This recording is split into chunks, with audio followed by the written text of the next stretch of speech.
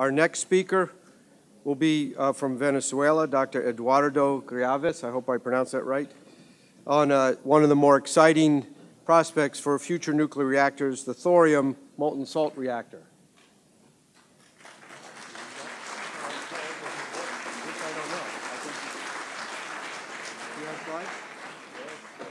Yeah.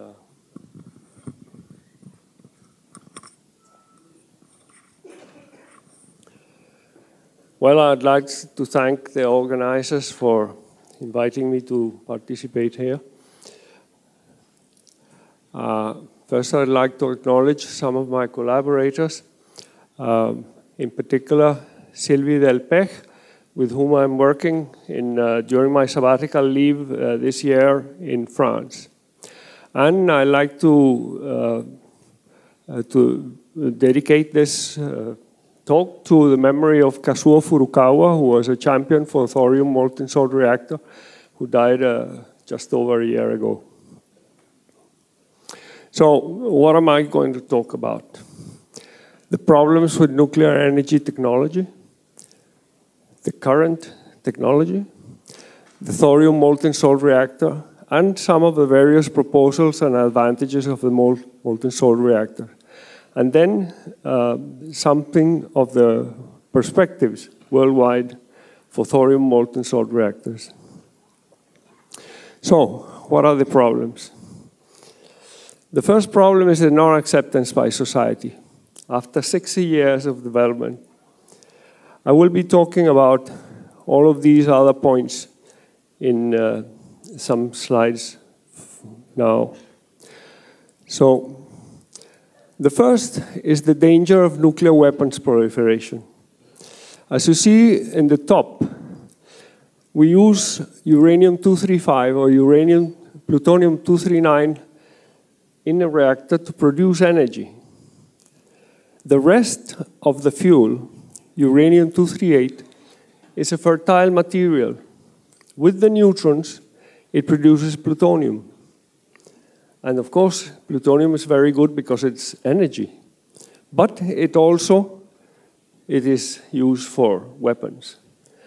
And a 1,000 megawatt large power plant produces 230 kilograms of plutonium per year. So can you imagine worldwide 1,000 nuclear reactors producing each 230 kilograms of plutonium? It becomes a proliferation nightmare. It's a problem.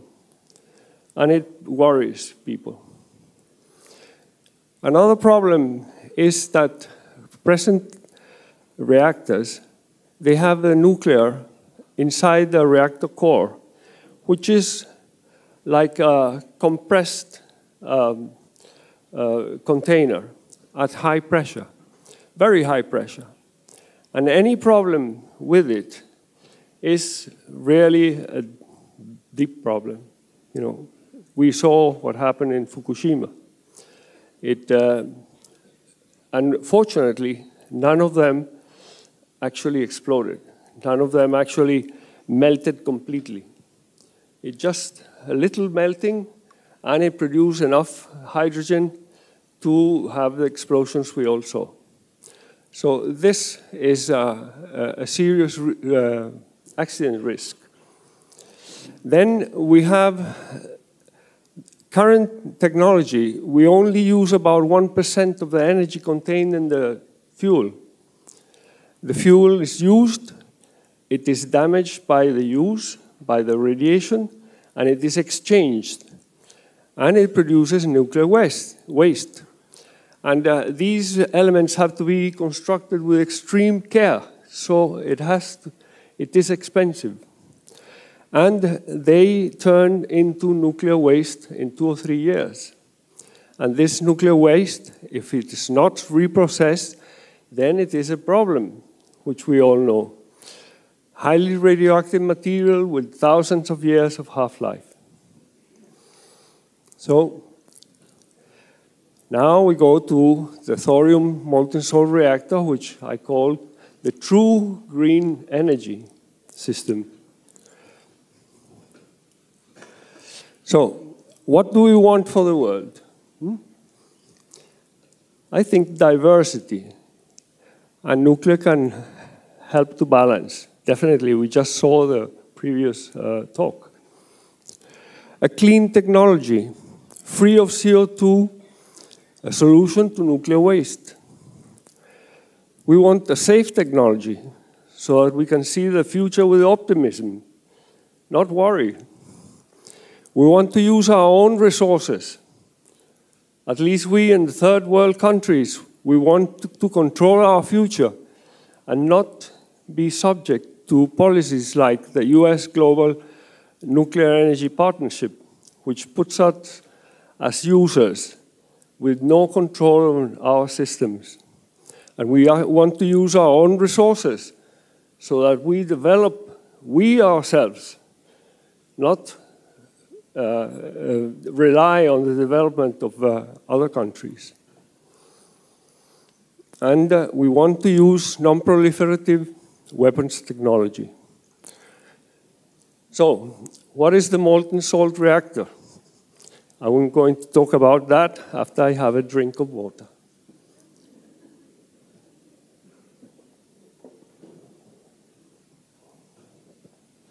It is an idea that occurred to Eugene Wigner and was developed by Alvin Weinberg. Alvin Weinberg, by the way, also developed the current technology we have.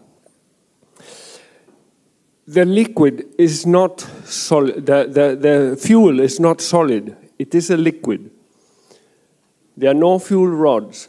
It is a liquid, and the fuel contains in the thorium molten salt reactor mostly thorium, very little uranium.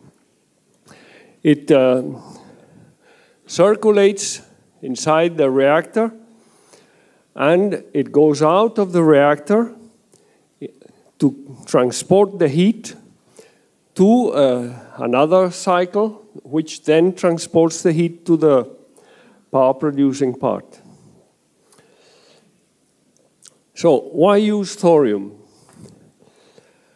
Thorium can be used with either plutonium-239, uranium-235, or uranium-233, which is produced by the part of thorium which is inside of a reactor. So this thorium is now substituting for the uranium we had before. And it is fertile. It produces uranium-233, with which you can produce more energy, but it produces no plutonium. Very little plutonium is produced in these reactors. Thorium is 4 times more abundant in the Earth's crust than uranium. So our resources are, shall we say, 4 times 300 years. Immediately we have, without changing very much, the mathematics, 1,000 years of use.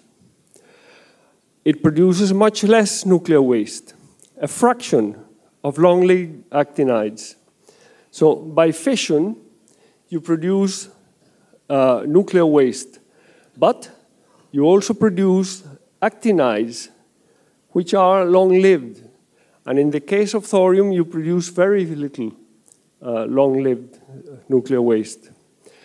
And it is a very concentrated kind of fuel. That's an estimation of the amount of thorium needed for the whole life of a human being in a developed society, of course. Now, why liquid fueling? This is again a point. The molten fluoride has a triple function. It is the fuel element to consume and to produce the energy. It is the heat transfer medium, and it is also the fuel processing medium. So you don't have to change things. You can, in the same cycle, you produce the fuel, you transport the heat, and you do the reprocessing of the fuel. And what is this molten salt? The molten salt is a mixture of fluorides, lithium fluoride and beryllium fluorides. These are salts which are like table salt. It is a solid at room temperature, which at high temperature becomes liquid, and it is clear like water. It is a liquid with very high specific heat and very low viscosity, which is ideal for heat exchange media. It does not suffer any radioactive damage. It is a liquid, and with radiation or with gamma radiation or alpha radiation or neutrons produced, it is not damaged at all. So it remains inside the reactor without being damaged, quite contrary to what happens to solid fuel elements. And it is a good solvent for materials, for fission, for elements of fertile material, and a nuclear property which has very low neutron cross-section. So what does it contain, this liquid? It contains the fuel, which can be uranium tetrafluoride, either as what is used now, uranium-235, or what will be used in the future in these reactors, uranium-233, which is made in the reactor from the thorium. Or it can use plutonium. So the scheme which is thought is to burn all the plutonium in nuclear weapons now as fuel in these reactors, and to use the thorium, which is inside, to be converted to uranium-233, and therefore produce more fuel.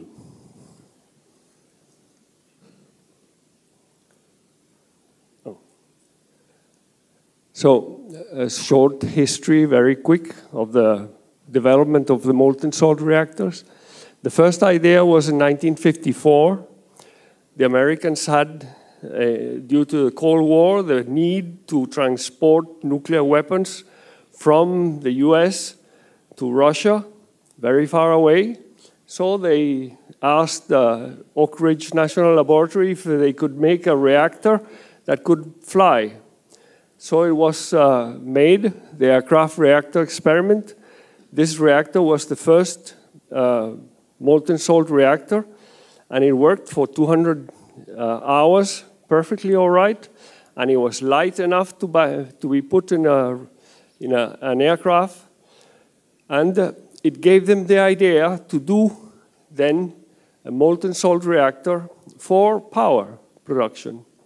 And that was the 1965 to 69 molten salt reactor experiment, which had a 4-year operation.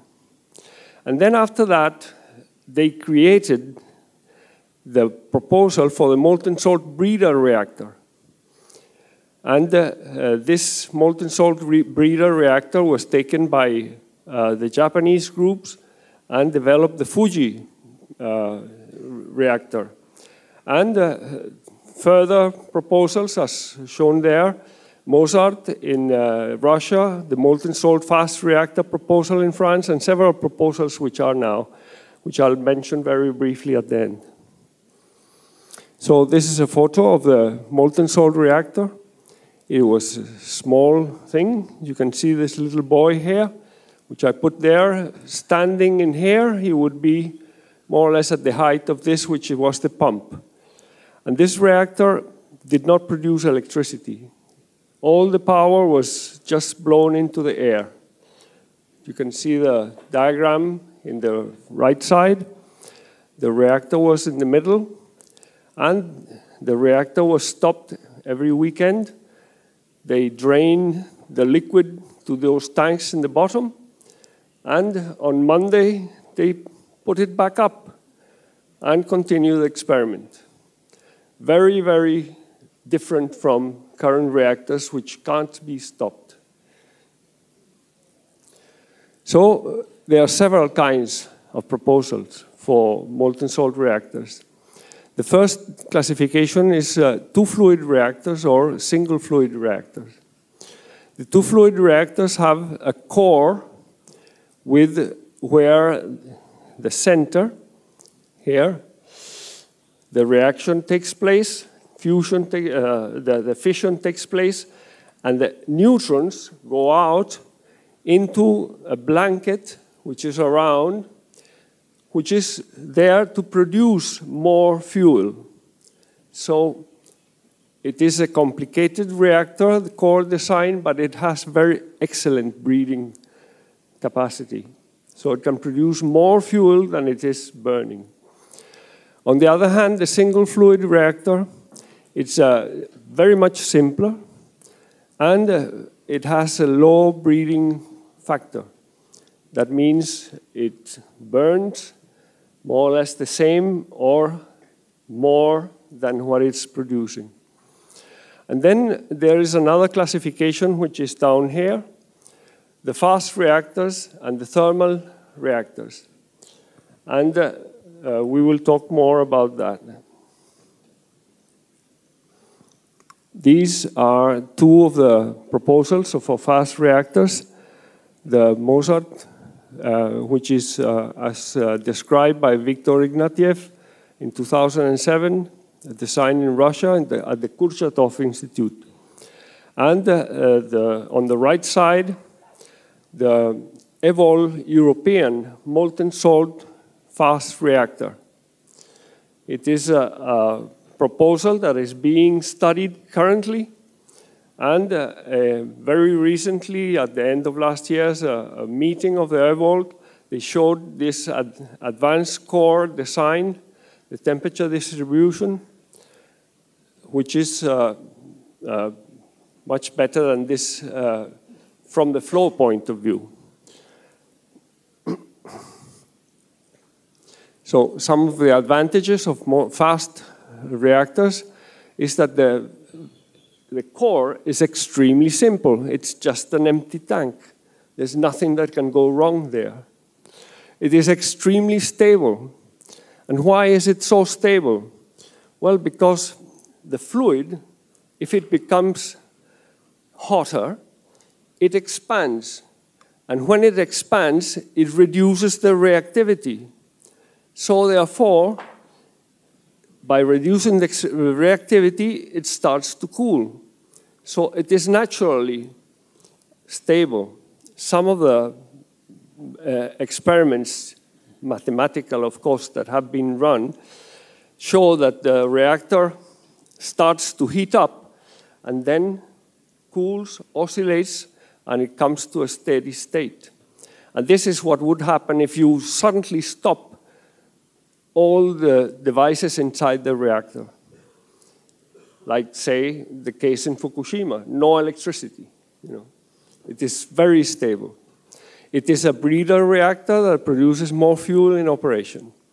But the disadvantage is that it has a very long doubling time.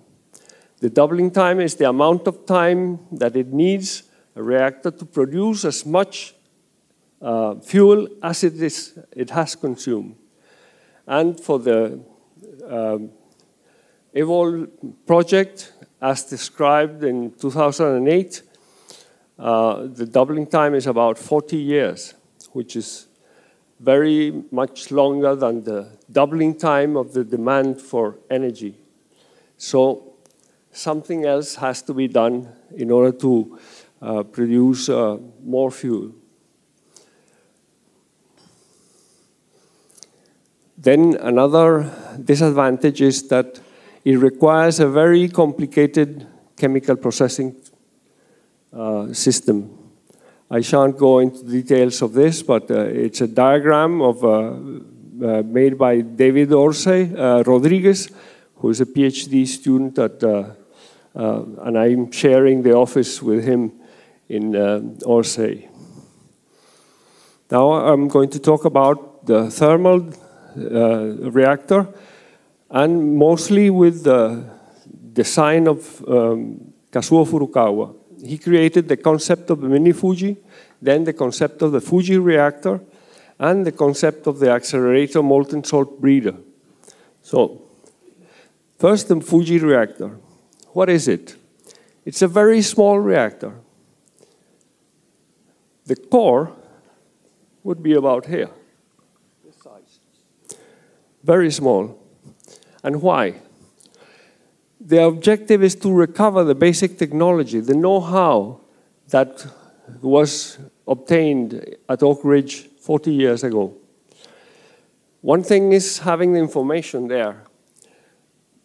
Libraries are full of information, but knowledge really requires that you do things with this knowledge. And this is what is needed to make this little reactor so that we actually know what we're doing and find out, again, all the difficulties. In this reactor, the contents of the reactor core is mostly pure graphite with holes through. 6% of the volume is the liquid that is flowing through. And there is a control by graphite rods, which is, they work the other way around. You increase the reactivity by introducing more graphite inside the core. This is a full view of the Fuji molten salt reactor. In the left side, you have the reactor's core with a 3 containment system. There are 2 places down here where if you drain the fuel, it will go there and it will be completely harmless because the fuel is only produces fission when it is inside with graphite. So if the core, if the fuel flows out, it is harmless. It just, when it cools, it becomes like a stone, as we will show.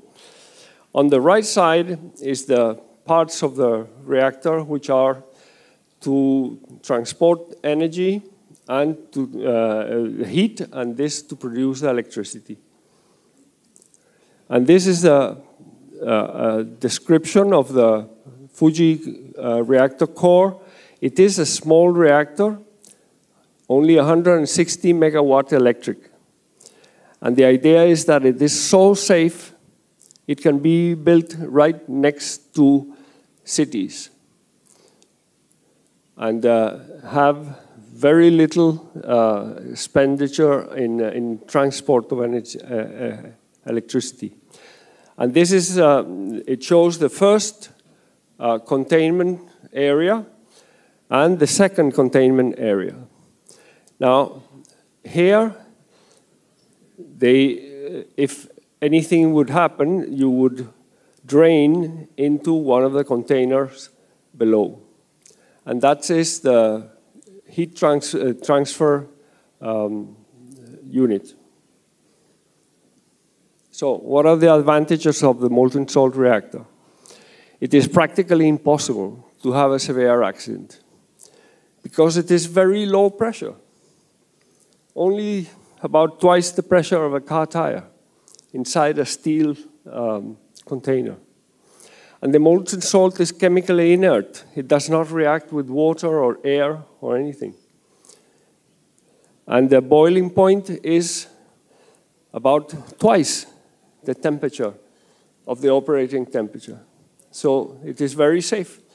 Any excursion going higher temperature, it is safely below the boiling point. And there are many other advantages. I couldn't go spend the time, but I shall point out 2 of them. This is the diagram of the heat change in the reactor. And one of the points is that there is a radioactive gas removal. You inject helium, and it removes the radioactive gases that are produced by fission. And this was found at the experiment by the Oak Ridge to remove some other radioactive materials. So if there is any problem, there wouldn't be any gases getting out of the reactor because they're not there.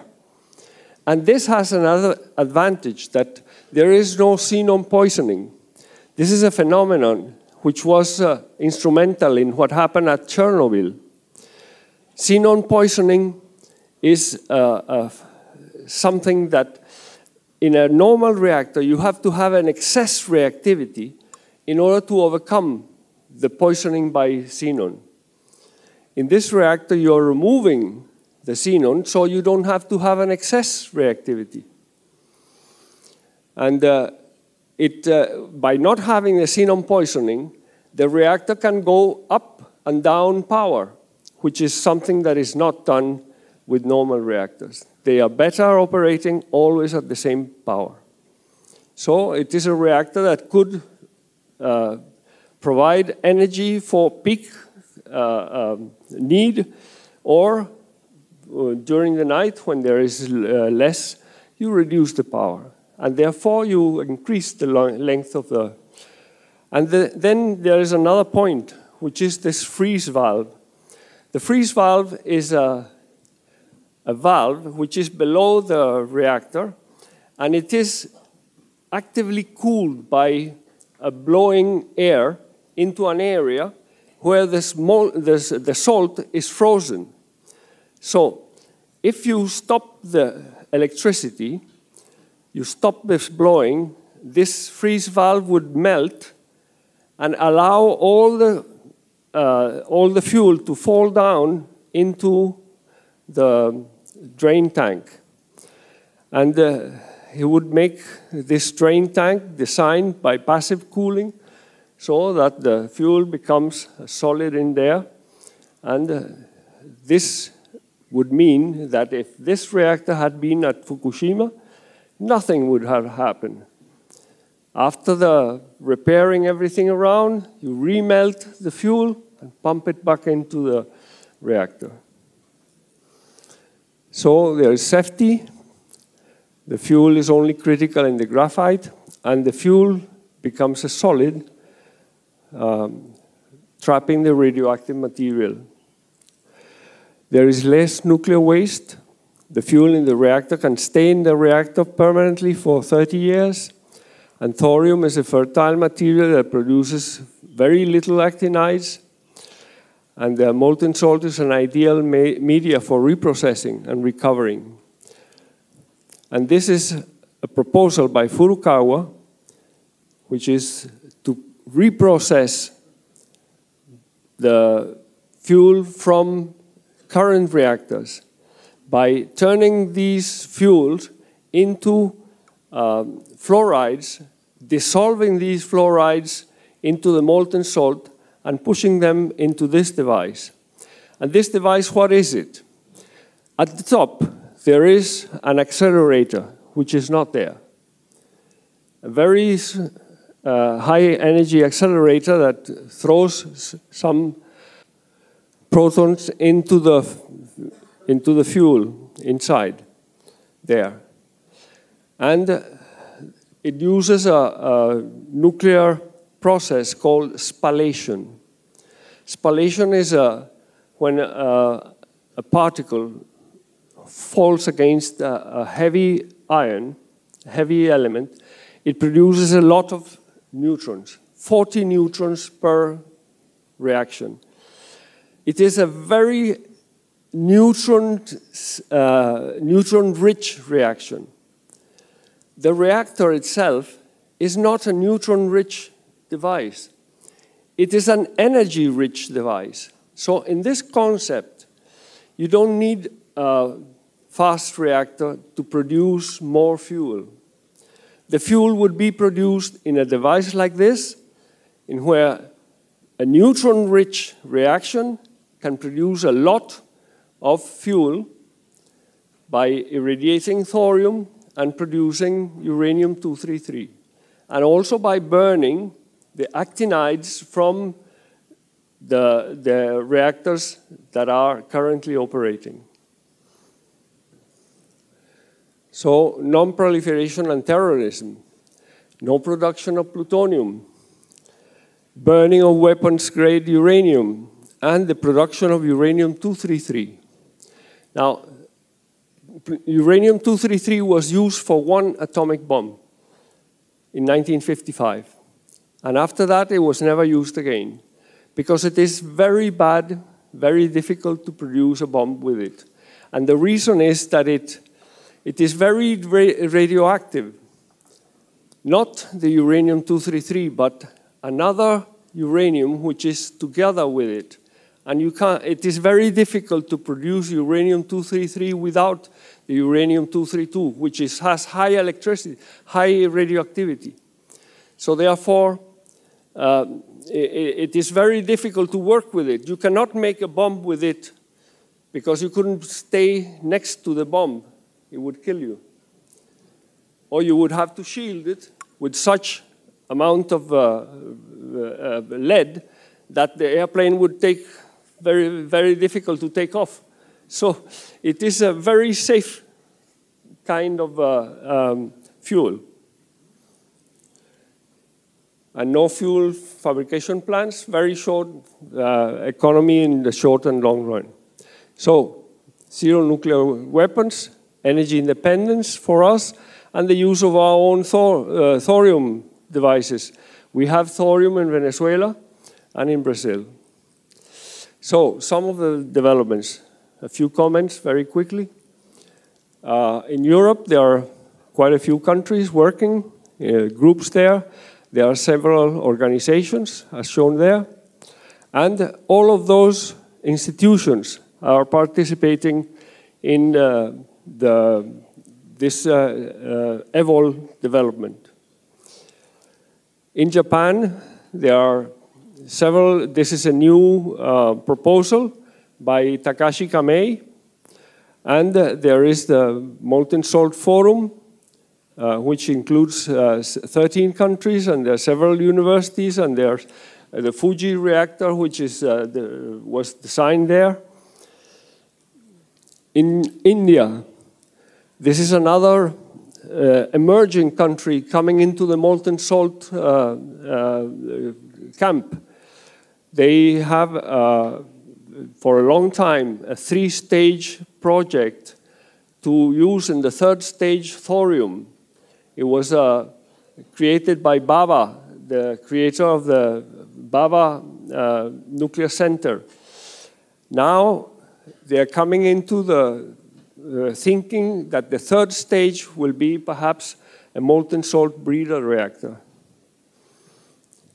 And countries like the US, they have 2 companies, one by Fliebe Energy.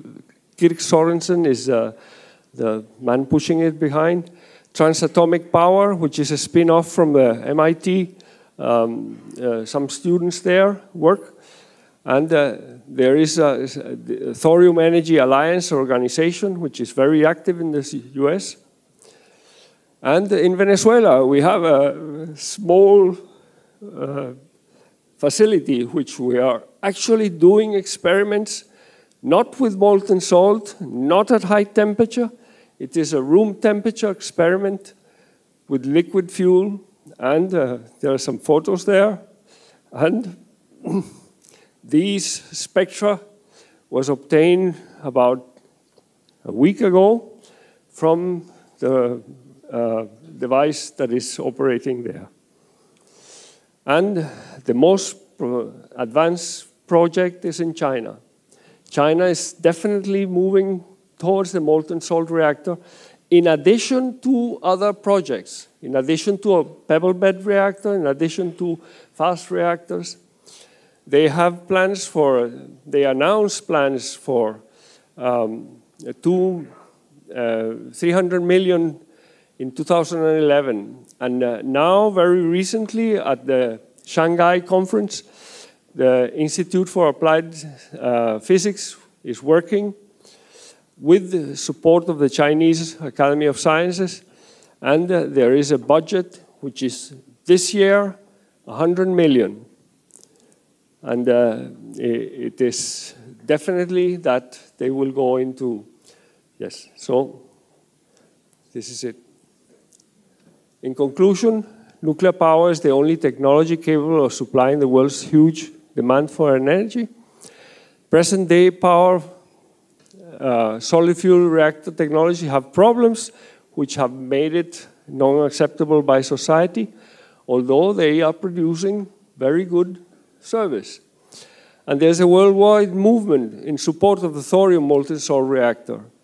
The development of different forms of molten salt reactors is recommended as competition will lead to the best technology. And finally, the thorium molten salt reactor is a new technology capable of providing the clean, safe, and cheap energy which is necessary for future development of society. Thank you very much.